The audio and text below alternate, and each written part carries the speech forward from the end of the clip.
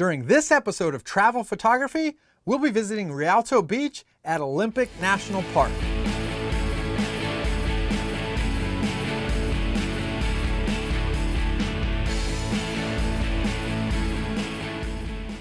Rialto Beach is located on the Pacific coast within Olympic National Park. A great part about it is that the beach is very easy access and is just a few steps away from the parking lot. Now, as we step out onto the beach, the first thing we notice is how the forest goes right up to the beach line, which means there's a lot of fallen trees and driftwood right on the beach. Now, from a photographic perspective, I'm ecstatic because there are endless opportunities for getting cool and unique shots.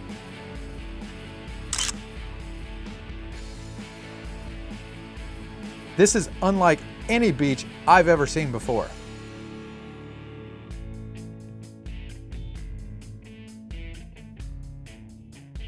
This driftwood here really caught my eye because of its shape and size. I pulled out my tripod to get this shot because I'm going to bracket a few shots together to merge in Lightroom for HDR to try to bring all of the dynamic range into the image. Everywhere we walk, we come across so many different and unique pieces of this driftwood. I could spend days here and not run out of things to shoot. For today, we only have about 3 hours at Rialto Beach, so I already know that I'm going to leave some good shots on the table, but I'm really enjoying trying to get different perspectives and angles and get as much as I can for the short time that we're here.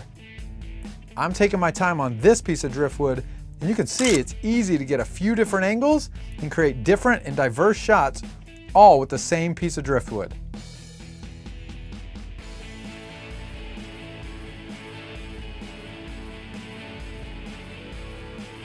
Rialto Beach is such an incredible location because there's so much to shoot, and there's still so much to see because at this point we're only a few hundred yards from the parking lot. If you're willing to walk 1.5 miles up the beach, that's when the scenery really gets amazing. This part of Rialto Beach is known as Split Rock, and it's crazy to see the size of these rocks that are right on the beachfront. It takes us probably about 45 minutes to walk to the point that we get to these rocks, but part of that slowness is due to me taking pictures along the way. But that's the fun stuff. Once we get there, everywhere I look, there's a great photo opportunity, so I just start shooting and having fun.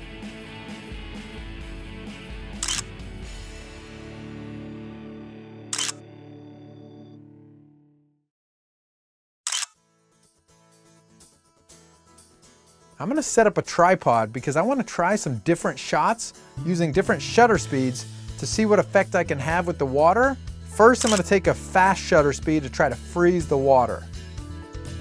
Now I'm going to try and do a long exposure, probably about 8 seconds, to try to get a mystique look. So you can see these are two much different looks from the exact same spot by just adjusting the shutter speed. This is why I love photography so much, because you can do so many different things by making different types of adjustments.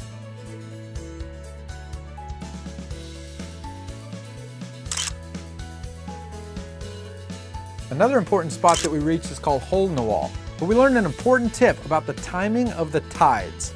As we got to the Hole in the Wall spot, the tide was rising and we weren't able to walk through the hole to see that different perspective. Whereas if we would have arrived at low tide, we could have explored it a lot more.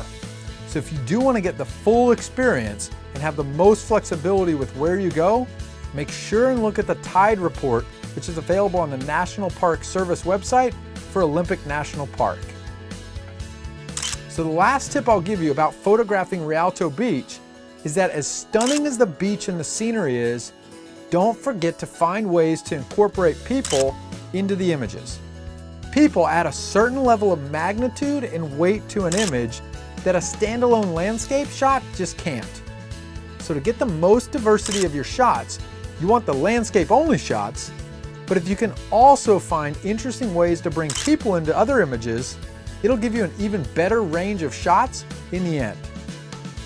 Of all the spots we visited at Olympic National Park, Rialto Beach probably ranks as my favorite from a photography perspective, because it was the place that I felt like I left the most shots still out there. There's always a reason to go back. Thanks for watching this episode of Travel Photography, and please visit photographytv.com for additional travel episodes and more. Also, please subscribe to this channel on YouTube to continue to see the new episodes that get rolled out. Do it! Subscribe! Thanks for watching, and I can't wait to see where we go next.